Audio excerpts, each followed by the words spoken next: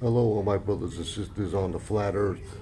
I want to thank the people that responded to my last video. I appreciate it. Well, I'm here at the hospital. I had to take my sister in. She hasn't been feeling well. And I was thinking, when I talk to people, a lot of people lately, they say we're like living in hell.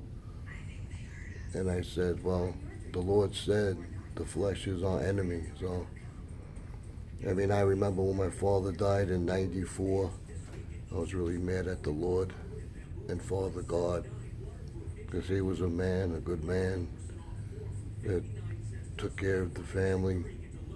He was very respectable, and then he got leukemia and withered away in 1 year, suffered terribly, and I was really mad at Father God.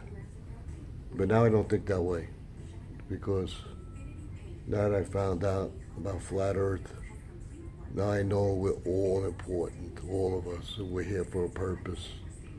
And I know I'm going to see him again. Time goes fast.